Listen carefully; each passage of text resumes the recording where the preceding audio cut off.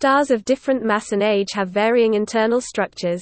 Stellar structure models describe the internal structure of a star in detail and make detailed predictions about the luminosity, the color and the future evolution of the star.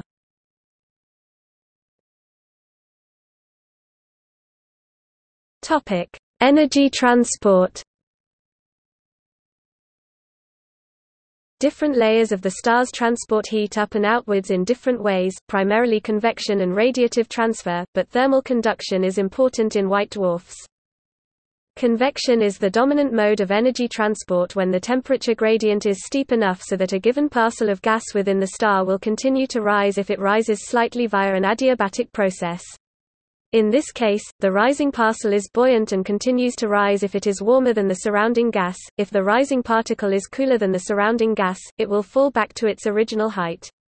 In regions with a low temperature gradient and a low enough opacity to allow energy transport via radiation, radiation is the dominant mode of energy transport. The internal structure of a main sequence star depends upon the mass of the star. In stars with masses of 0.3 to 1.5 solar masses m, including the Sun, hydrogen to helium fusion occurs primarily via proton-proton chains, which do not establish a steep temperature gradient. Thus, radiation dominates in the inner portion of solar mass stars. The outer portion of solar mass stars is cool enough that hydrogen is neutral and thus opaque to ultraviolet photons, so convection dominates. Therefore, solar mass stars have radiative cores with convective envelopes in the outer portion of the star. In massive stars greater than about 1.5 m, the core temperature is above about 1.8 times 107 K, so hydrogen to helium fusion occurs primarily via the CNO cycle. In the CNO cycle, the energy generation rate scales as the temperature to the 15th power, whereas the rate scales as the temperature to the 4th power in the proton-proton chains. Due to the strong temperature sensitivity of the CNO cycle, the temperature gradient in the inner portion of the star is steep enough to make the core convective. In the outer portion of the star, the temperature gradient is shallower but the temperature is high enough that the hydrogen is nearly fully ionized, so the star remains transparent to ultraviolet radiation. Thus, massive stars have a radiative envelope. The lowest mass main sequence stars have no radiation zone. The dominant energy transport mechanism throughout the star is convection.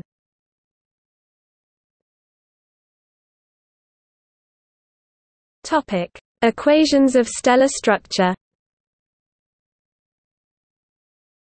The simplest commonly used model of stellar structure is the spherically symmetric quasi-static model, which assumes that a star is in a steady state and that it is spherically symmetric.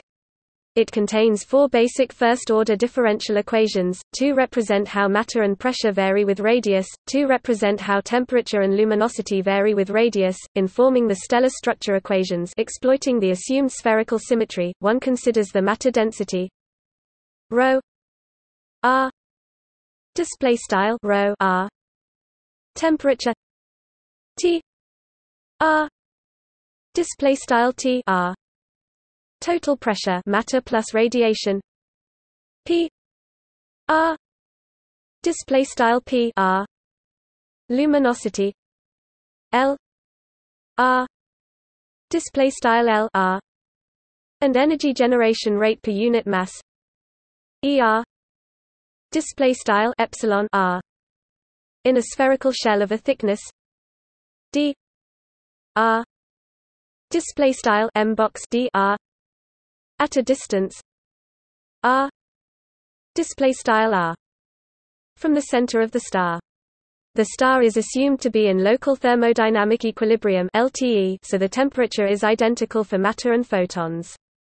Although LTE does not strictly hold because the temperature a given shell sees below itself is always hotter than the temperature above, this approximation is normally excellent because the photon mean free path lambda lambda is much smaller than the length over which the temperature varies considerably, i.e.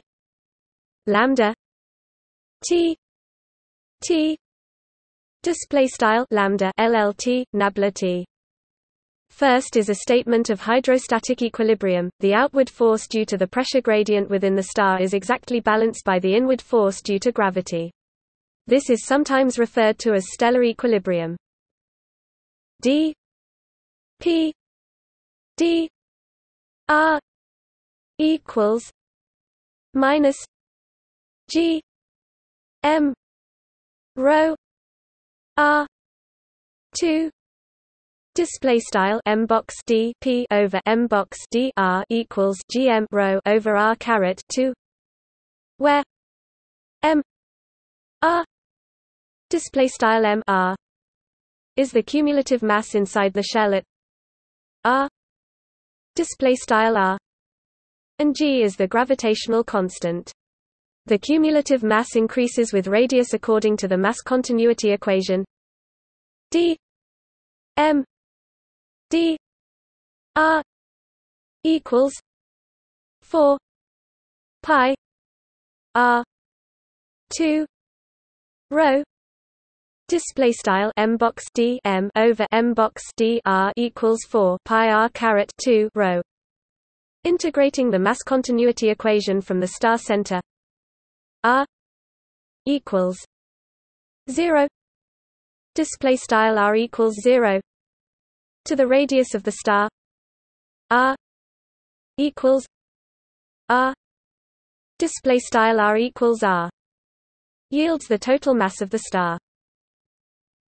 Considering the energy leaving the spherical shell yields the energy equation d l d r equals 4 pi r 2 rho e minus e nu display style m box d l over m box d r equals 4 pi r caret 2 rho epsilon epsilon underscore nu, where e nu display style epsilon underscore nu is the luminosity produced in the form of neutrinos, which usually escape the star without interacting with ordinary matter per unit mass. Outside the core of the star, where nuclear reactions occur, no energy is generated, so the luminosity is constant. The energy transport equation takes differing forms depending upon the mode of energy transport. For conductive energy transport appropriate for a white dwarf, the energy equation is d t d r equals minus 1 k l 4 pi r 2 display style m box d t over m box d r equals 1 over k l over 4 pi r caret 2, where k is the thermal conductivity. In the case of radiative energy transport, appropriate for the inner portion of a solar mass main sequence star and the outer envelope of a massive main sequence star, d t d r equals minus 3 kappa rho l 64 pi r 2 sigma t 3 display style m box d t over m box d r equals 3 kappa rho l over 64 pi r caret 2 sigma t caret 3, where kappa display style kappa is the opacity of the matter, sigma display style sigma is the Stefan-Boltzmann constant, and the Boltzmann constant is set to 1. The case of convective energy transport does not have a known rigorous mathematical formulation, and involves turbulence in the gas. Convective energy transport is usually modeled using mixing length theory. This treats the gas in the star as containing discrete elements which roughly retain the temperature, density, and pressure of their surroundings but move through the star as far as a characteristic length, called the mixing length. For a monatomic ideal gas, when the convection is adiabatic, meaning that the convective gas bubbles don't exchange heat with their surroundings, mixing length theory yields d t d r equals 1 minus 1 gamma t p d p d r Display style m box d t over m box d r equals left 1 1 over gamma right t over p m box d p over m box d r, where gamma equals c p c v. Display style gamma equals c underscore p c underscore v is the adiabatic index, the ratio of specific heats in the gas. For a fully ionized ideal gas, gamma equals 5 3. Display style gamma equals 5/3. When the convection is not adiabatic, the true temperature gradient is not given by this equation. For example, in the Sun the convection at the base of the convection zone, near the core, is adiabatic but that near the surface is not. The mixing length theory contains two free parameters which must be set to make the model fit observations, so it is a phenomenological theory rather than a rigorous mathematical formulation. Also required are the equations of state, relating the pressure, opacity and energy generation rate to other local variables appropriate for the material, such as temperature, density, chemical composition, etc. Relevant equations of state for pressure may have to include the perfect gas law, radiation pressure, pressure due to degenerate electrons, etc. Opacity cannot be expressed exactly by a single formula. It is calculated for various compositions at specific densities and temperatures and presented in tabular form. Stellar structure codes, meaning computer programs calculating the model's variables, either interpolate in a density temperature grid to obtain the opacity needed, or use a fitting function based on the tabulated values. A similar situation occurs for accurate calculations of the pressure equation of state. Finally, the nuclear energy generation rate is computed from nuclear physics experiments, using reaction networks to compute reaction rates for each individual reaction step and equilibrium abundances for each isotope in the gas, combined with a set of boundary conditions. A solution of these equations completely describes the behavior of the star.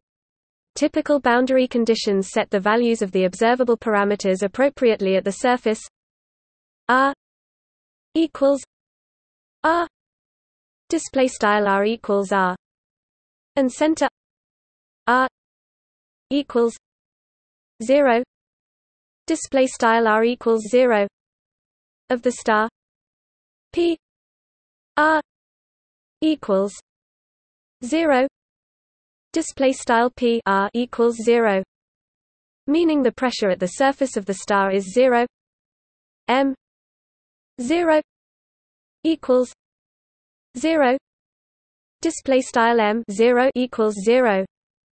There is no mass inside the center of the star, as required if the mass density remains finite.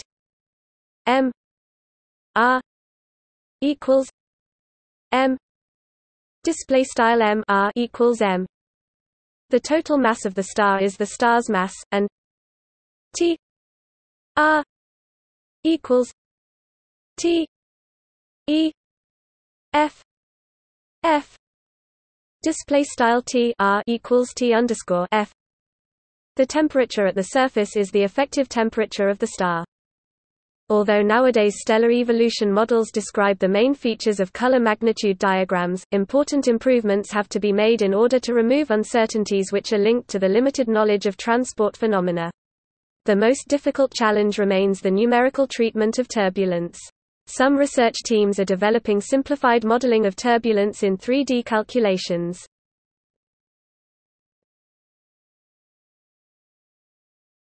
Topic: Rapid evolution. The above simplified model is not adequate without modification in situations when the composition changes are sufficiently rapid.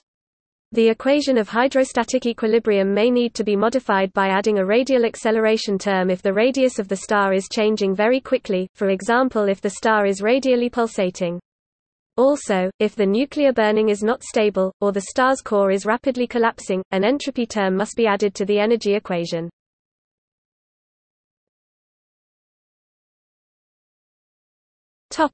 See also: polytrope, scale height, standard solar model.